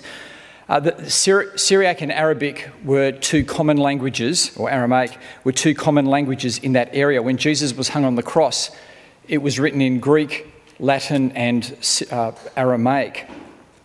I guess for us Christians, we see it the same way that you do in the Qur'an, and that Jesus speaks in the Qur'an in 7th century Arabic, and we understand that the same way you would see that that is Jesus speaking, we understand that Jesus' apostles, even more so, were speaking the language of the time, and they were the ones who wrote and transmitted this in the language of the time.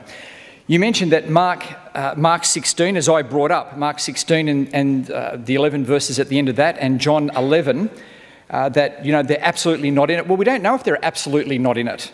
It's not as simple as saying they're absolutely not. Again, this is where we've got to look at the evidence, and where I had that table for you, where I showed you the family trees of the copies and how scholars look at these, and we can see where something has been introduced. And this is what we do. Now, Abdullah said it's massive chunks. Well, there's only 2 of them. They're not massive chunks. There's 11 verses here, 11 verses there. And this is part of the work that we do, that we look at the ancient manuscripts, and if we see something like that, and there's only 2 of those, we can identify them. You mentioned that Hebrews wasn't part of the Christian canon in some places, and that's right, the Christians discuss this. But as I pointed out, the Qur'an also had different canons of the Qur'an. And so some of the surahs, some of the Qur'ans only had 111 surahs. Some of the Qur'ans had 116. That's a different canon, a different number of surahs in it. And so it's a question that we both have. I'm happy for you to bring it up, but it's equally for the Qur'an as it is for the Bible. Christians and Muslims have both had to work out what to have in our books. And it's also interesting to note that Islam's not really based on the Qur'an anyway. It's based on the Qur'an and the Hadith, which is where the surah comes from. And so if you want to bring up canon questions, you really need to consider the Islamic canon, which is the Qur'an and the Hadith. And as far as the Hadith are concerned, Muslims vary enormously. You mentioned that Surah 10 verse 94, is not referring to Muhammad, or may not be. Well, most translators say that it is. And so I've followed them. It's the second person plural pronoun for you, and they assume that it's referring to Muhammad there. You also mentioned that the Basmala, you said it's absolutely part of the Qur'an, and I agree that it is mentioned in a verse within the Qur'an, but my point was, and the quote I gave showed, that the Islamic scholars differ as to whether or not the Basmala is part of the revelation at the beginning of the surahs. And so there's 113 times where the majority of the Islamic scholars say that's not part of the revelation, and the minority say it is part of it. And I mentioned that was about 452 words that they disagree on. And so it may be elsewhere in the Qur'an, within a surah, but I'm saying at the beginning it's not certain, and they differ. You said that Purin's put forward no evidence. Well, I've actually held up these, which come from articles that him and his wife have done. They're in German, so you've got to track them down, but there are things being published in that regard. But again, I would just want to say that with the Bible, we can look at the ancient copies that are there. They come over a long period of time. Scholars can look at them, and they show that it's been very well preserved. And so I just want to say that we can have confidence reading the Bible, and I ask Muslim scholars to stop exaggerating about the Quran. Thank you very much.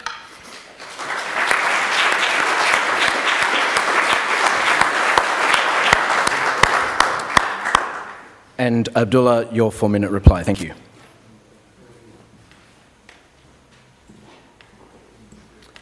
And thank you, Samuel, again. I'll just quickly go over a couple of these points. I know that I'm a minute down. So first point, a technical theological point. We don't believe that it was Jesus, peace be upon him, speaking in Arabic in the Qur'an. We believe that it's God talking in the Qur'an, and he's referring to what Jesus said.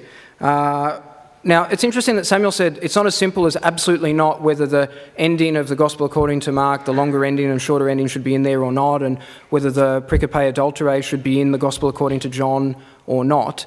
Well, if it's not that simple, then you don't know. You don't know what you have. That's it. The conversation is over. Samuel also then went on to say, well, there's not massive chunks, there's only 2 of them. Well, no, I referred to another verse in Mark, the opening verse, where it says, this is the gospel of Jesus Christ, the Son of God. Now, in half of the earliest versions, it says that, and the other half of the earliest versions, it says, this is the gospel of Jesus Christ, and omits the Son of God.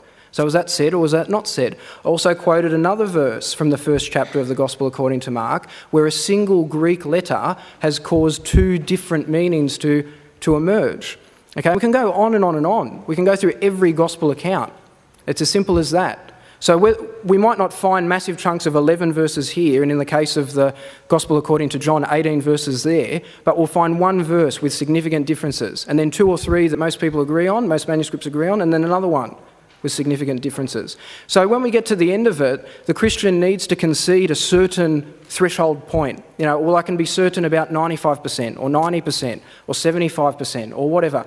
You know, there needs to be a threshold point. It is absolutely not 100.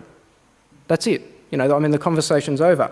With regards to us, however, and I'll just add one more point there. My issue with the Epistle to the Hebrews wasn't that it was a late inclusion to the canon or whatever, it's that it has anonymous authorship.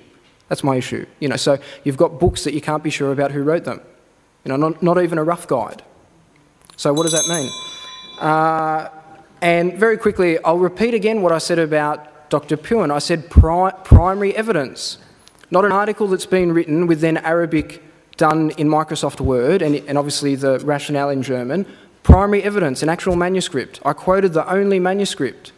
Now, I mean, I've done Samuel a favour, I think, there, but primary evidence is what I'm talking about. Now, we have copious amounts of primary evidence with regards to the errancy of the Christian scriptures, none with regards to the Qur'an, if you're willing to explain it in the way that I have. Now, if you're not, well, then you need to present that argument in at least, I think, a somewhat objective and academic way. Thank you very much. Samuel will have the first 10 minutes to read and answer the questions written down for him. And then Abdullah will have the next 10 minutes to read and answer the questions written for him. And then each gentleman will have 90 seconds to conclude. Thank you, Samuel.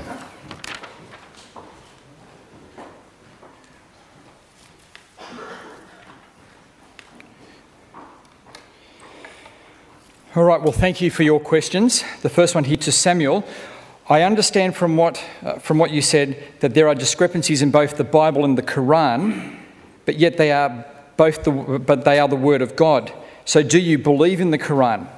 Well, I certainly do believe that there are textual variants within both the Qur'an and the Bible. Yes, absolutely, and that's what I was trying to outline.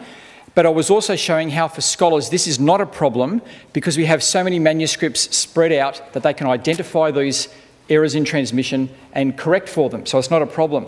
Now, but do I believe in the Qur'an? No, I don't believe in the Qur'an as the Word of God. And the reason I don't is because of that first table in your notes. Remember when I showed you in the Torah, the prophets, the Psalms and the Gospel that they all teach that we're made in the image of God. They all teach that God is Father. They all teach the Son of God.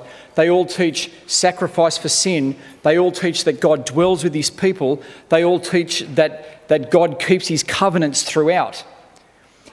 And so it's because the Qur'an doesn't have any of those that I say it's a completely different message and it doesn't conform to the earlier prophets, and so I don't accept it. So you see the gospel message that Christians believe, that Jesus came amongst us, died for our sins, was raised again. This is not something just in the gospel. It is something which has its foundations in all of the prophets. And that's why we believe that. Did any prophet prophesy about the coming of Muhammad? Well, as a Christian, I'd say no, he didn't. Muslims often point to, in the Torah, to Deuteronomy 18, where it says to Moses, I will raise up a prophet like you, Moses. And they try to say that that is referring to Muhammad. Just from the context, when it says, I will raise a prophet up for you, Muhammad, from your brothers, that phrase, for your brothers, is used several times before in that chapter. And it refers to the king of Israel, that he will be from the brothers. And it refers to the priests, I think, as well. You can go back and look at in that chapter. I can't remember all the references now. But it's used several times, and it always means a fellow Israelite. And so there's no reason to make it mean anything else than what it means in the context. Muslims will also refer to John chapter 14 to 16, where Jesus talks about the coming of the Holy Spirit. And they'll say that that refers to Muhammad. But yet it's the Holy Spirit. And the promise of Christianity is that if you put your faith in Jesus, that God will give you the Holy Spirit who will change you and will bring you into a relationship with God where you call him Father. Now, that was what the prophets before Jesus had said, and it's referring to the Holy Spirit. It's not referring to Muhammad. There's just the context and the teaching is very clear with what it's referring to.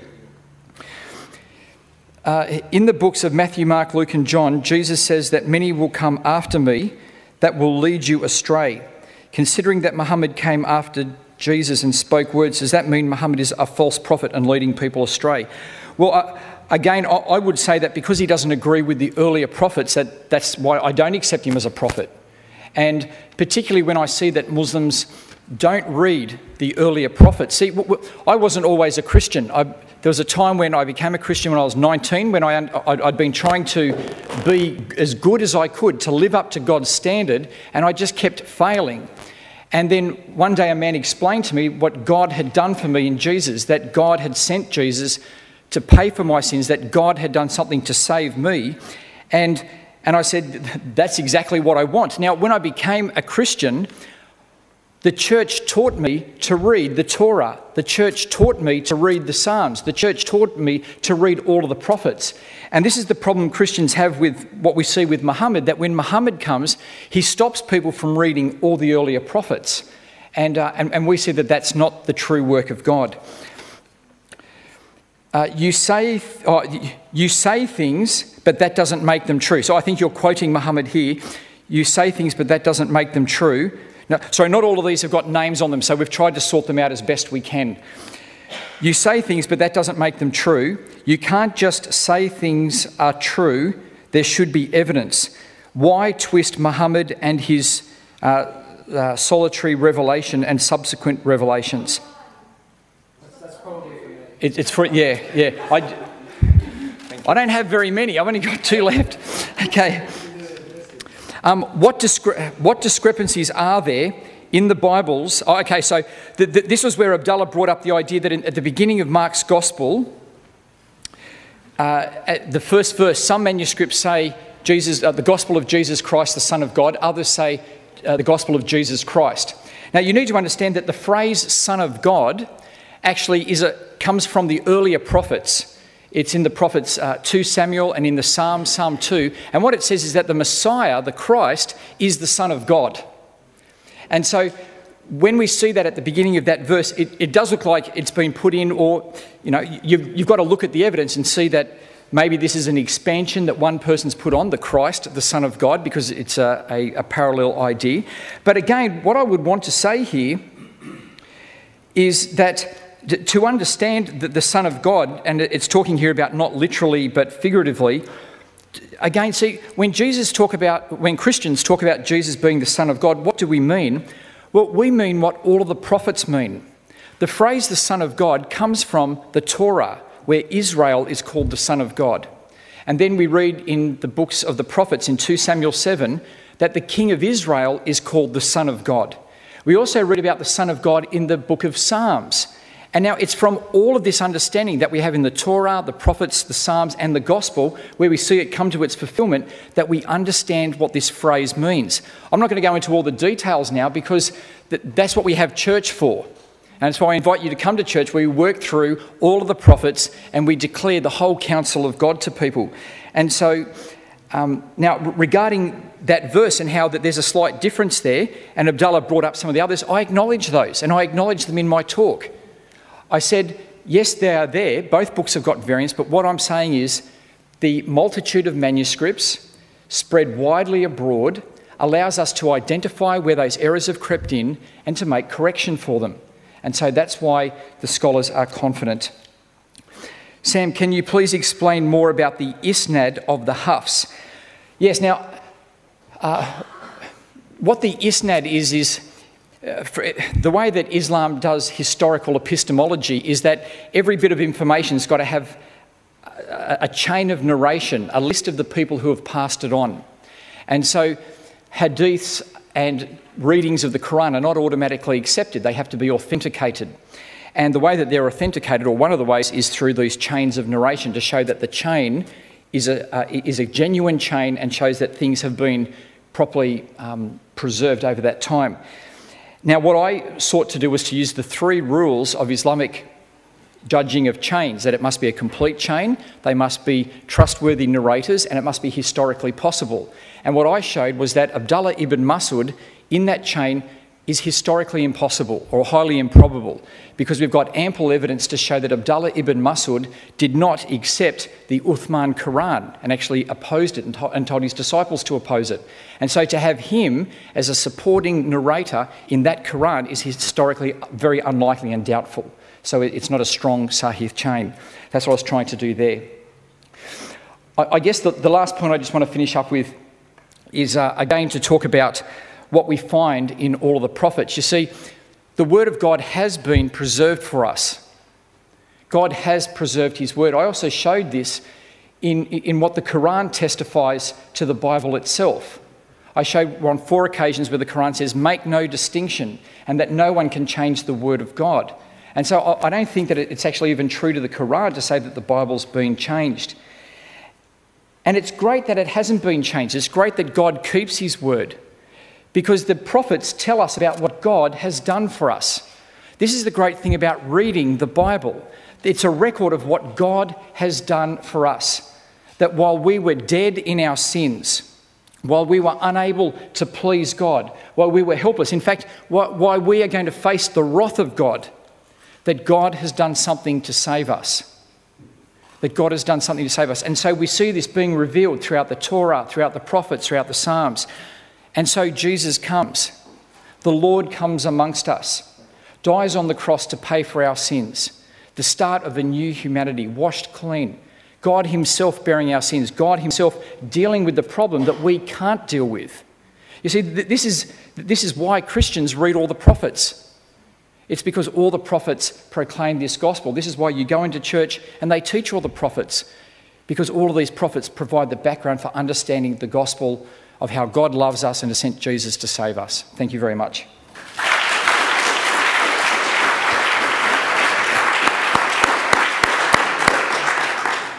Samuel, you do have 1 minute remaining. Are there any questions from the floor for Samuel? Thank you, madam.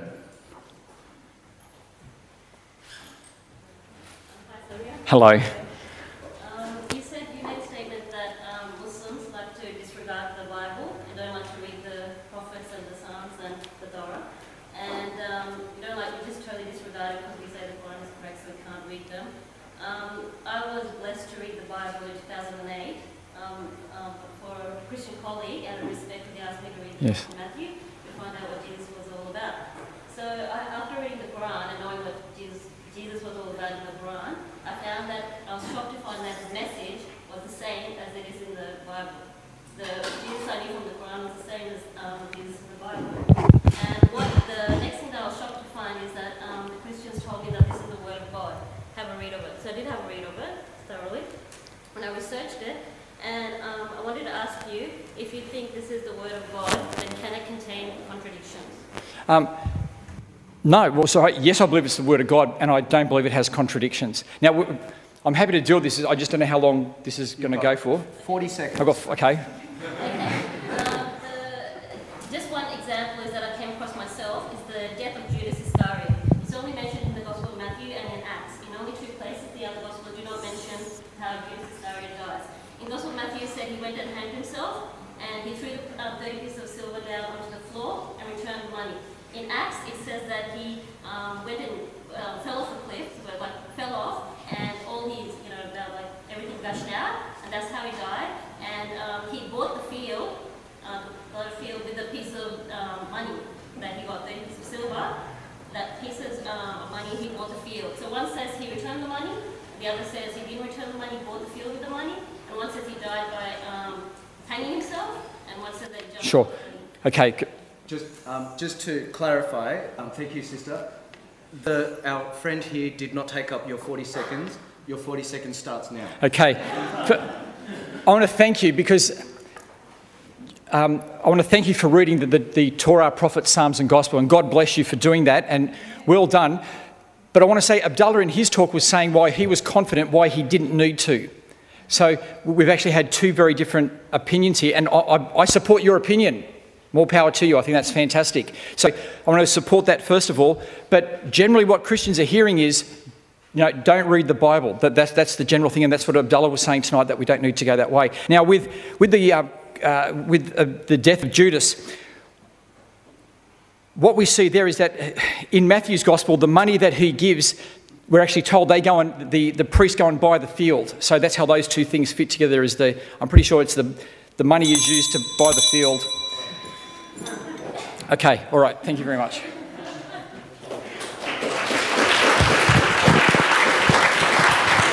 Thank you for giving me the pleasure of cutting you off. 10 minutes for our friend Abdullah to answer his questions. Thank you, my friend.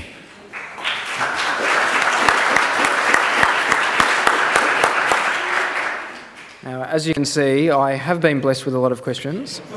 Probably won't be able to get through all of them in 10 minutes, so if I'm rushing, don't take it as disrespect to your question. I just want to give justice to as many people as possible, and I omitted a couple that were just comments, but I'll read them out later if anyone thinks I'm being convenient. Abdullah, you say you don't read the Bible and I don't want to. How have you criticised it then? Well, I should probably be a bit more precise in what I said. I obviously have read it before.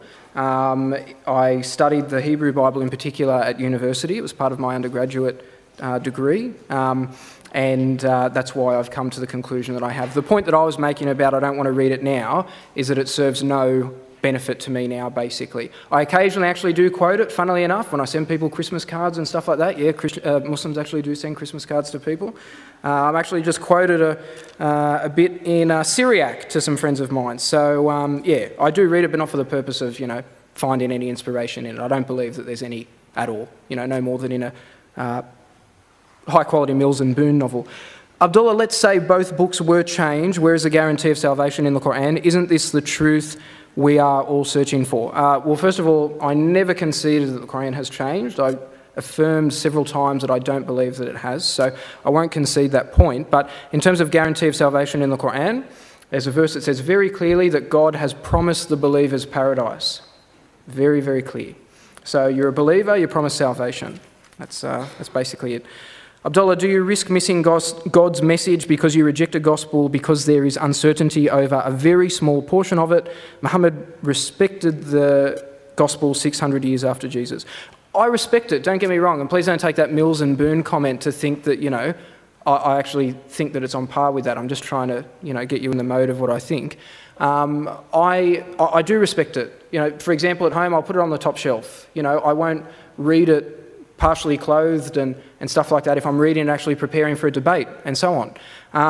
So I do respect it, and that's the same respect that the Prophet Muhammad ﷺ gave it. But he also said to his companions, there is nothing for you there, you have something better. And the Qur'an says that as well, and that's what I affirm. And in terms of uncertainty over a very small portion of it, well, I think I illustrated that the portions of uncertainty are a little bit more than small.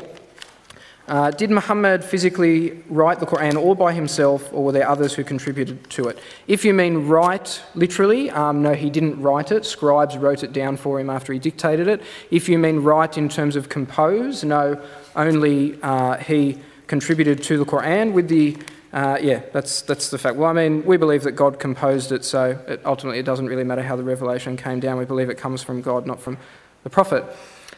Abdullah, what do you say about the significance of Qur'anic abrogation? Were verses genuinely negated? And if so, does this mean the Qur'an was not perfectly preserved, or does God Almighty have the right to alter his own revelation retrospectively? Well, the first point to understand is that there are different points of view about what nasikh, abrogation, actually means. Okay, so there's a saying, for example, in Arabic, Ashams nasikh al-layl, that the sun abrogates, if you're going to translate it literally, the sun abrogates the night. So when we talk about, for example, some verses that Samuel quoted, he quoted the various punishments for adultery. Now, the first point of this is that the first verse he quoted isn't exclusively for adultery, zina, it's for fashiha, okay, immodesty. Immorality. Okay, so the first verse that talks about people that commit immorality, fashiha, being confined in their homes, is universal. Then it becomes more specific. There's then a particular punishment for fornication, and that's corporal punishment. And then there's a particular punishment adding on to that for adultery, which is when married people commit fornication. So the thing is, it reveals more of itself. That's what I believe about abrogation. Now, there is a slightly different opinion within Orthodox Islam as well, which is permissible to take, but does it mean that it's not perfectly preserved? Absolutely not, because we retain all of that. And does it mean that God has the right to alter his own revelation? Well, he has the right to reveal it in the way that he wants. And I would give that same right to any argument that Christians want to present about theirs, but obviously there needs to be some degree of rationality maintained in presenting that. What other ways was the Qur'an recorded and why weren't stone or sheepskin used, for example? Well, they were while the Prophet ﷺ was alive, and then after that, when they wanted to collect it into a single book, it was more practical to use papyrus and paper. How and when did the dots in the Arabic letters appear in the Qur'an? Well, progressively over about 3 centuries. It's not just appearing in the Qur'an, it's actually appearing in Arabic writing itself as a system. Obviously, there were more books written in Arabic than just the Qur'an, and not just books written by Muslims either, a lot of Arabic-speaking Christians. Why does God's word, the Qur'an, seem so complicated? The message of the Bible / Jesus is clear and simple for all. Well, I disagree with both points. I think the message of the Qur'an is very simple. Believe in one God, treat others as you'd like to be treated, you're going to get to go to heaven. That's pretty much it. Okay. In terms of the message of the Bible / Jesus, I think the Christian scriptures are pretty convoluted. I think they match up in no way to the Hebrew scriptures, except for looking retrospectively back at the Hebrew scriptures through the Christian scriptures. And an example that I would say is that it's far easier for me to comprehend, I think for the average person to comprehend, that if I'm good, I'll be rewarded if God wants to. If I'm bad, I will be punished if God wants to. The Christian message is that someone else was punished for me, and that, doesn't matter what I do. Now, obviously, I'm simplifying both messages there, but I would argue that the Christian message is the one that's convoluted and complicated. Why do Muslims nowadays riot and cause a lot of issues if a Qur'an is burnt when Uthman himself was burning it? Well, I actually agree with this question. I find it bizarre because burning the Qur'an is actually one of the permissible ways to dispose of it. With regards to the Qur'an and even the Christian scriptures, even though we don't believe that it is completely true in what's contained within it now, we can only dispose of scriptures by burying them, burning them, or passing them into a passage of running water, like a running river. They're the only 3 ways. Can't throw it in the bin, extremely disrespectful. Can't put it underneath a projector, extremely disrespectful, right? I'm not saying that Samuel did that, I'm saying this, this is our jurisprudential view. So in terms of burning it, I don't have a problem with it, if people want to burn it, fine. One thing that I wasn't happy with burning, there's a particular YouTube video where a guy burns it in between 2 pork chops on a barbecue. Now, does that deserve riots? Obviously not, it deserves intellectual engagement and discussion and so on. I can say wholeheartedly that I disagree with the breaking of any law of any country while we're in it. That's it. Qur'an says, when in doubt, refer to the Torah and Gospel for final conclusion. Explain. Well, we have to look at the verse that says this in context. And as I said, the explanation that I would give is that it's referring to the pagan Arabs who had never heard of the concept of one God, who had never heard of the concept of revealed books and so on, to go and speak to the Christians and the Jews, and they'll then say, yes, well, we actually believe in these fundamental concepts. All right? That's my interpretation. If the Muslims maintain that the Bible is corrupt, does it mean that the Torah, the Zabur and the Injil are corrupt too? Therefore, Qur'an is also corrupt. Basically, while we believe that the Torah was revealed, we believe that the Psalms were revealed, we believe that the Gospel was revealed, and we believe that what is in the modern day Judeo-Christian scriptures today is somewhat reflective of this, we don't believe that they're the same thing. Okay? A comparison would be, say, like a 1960s XR Ford Falcon and, a modern day FG. You can see they're same, they come from Ford or whatever, but they're obviously not the same thing. We don't believe that they're the same thing. Did they become corrupted in of themselves? Well, obviously, and again, I've presented objective academic evidence for that. If the Qur'an is God's word, why are there satanic scriptures in the Qur'an? Well, there aren't, and the satanic verses is an apocryphal narration that's only included in a single biographical book that exists today, and even in that collection, it's referred to as being doubtful. Orthodox Islamic theology rejects the narration outright, so we don't believe that. Okay, I'm not even halfway through. Why are there hadiths, etc., in other books if is the Qur'an enough for a Muslim? Is it okay to read and follow on its own? Well, certainly for a non-Muslim, don't busy yourself with a hadith, read the Qur'an first. In terms of for us, well, we have jurisprudential rules, and the Qur'an itself says the best example for the believers is the Prophet. And how do we know the example of the Prophet? Through the certain hadith. How do we know that the Prophet Muhammad's message is from God, or what proof is there that he is from God? Can you show us that the evidence that the Bible is corrupt? What is your proof? Well, as for the second part of the question, that's sort of what most of my 20 minutes was about. You'd have to prove to me, something different about the Gospel according to Mark, first of all, and then, maybe we can go further into that question. How do I prove that the Prophet's message is from God? Well, ultimately, that's up to you to decide for yourself, as I said in the opening statements. That's probably it, so thank you very much. Sorry for all the people I didn't get through.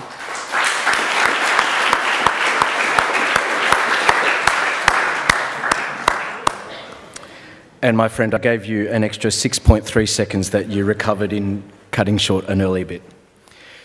Well, we have heard very much tonight. It is time now for our friends to give their final word. They have 90 seconds to give their conclusion. I will not need to give any further introduction. Samuel first and then Abdullah. Thank you.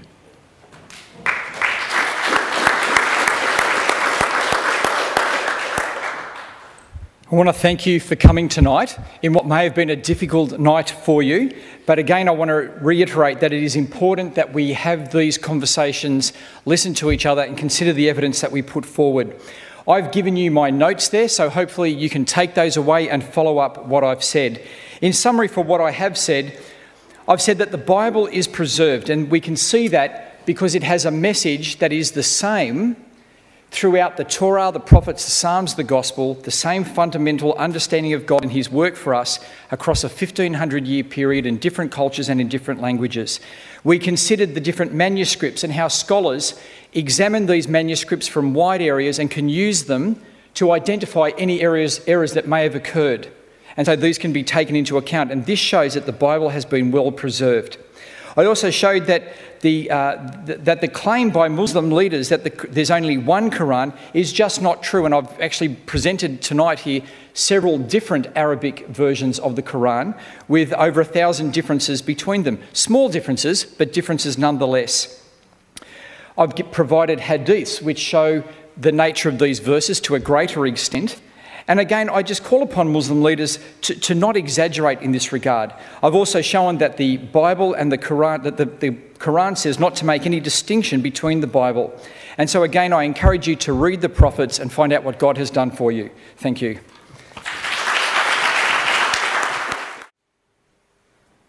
I'd also like to thank you all for coming tonight, and I thoroughly appreciate the kindness of Christians all the time. I'm always very impressed that I can say things like, the Gospels are as reliable as Harry Potter, and get like maybe a couple scoffs or something from the audience, but that's kind of about it.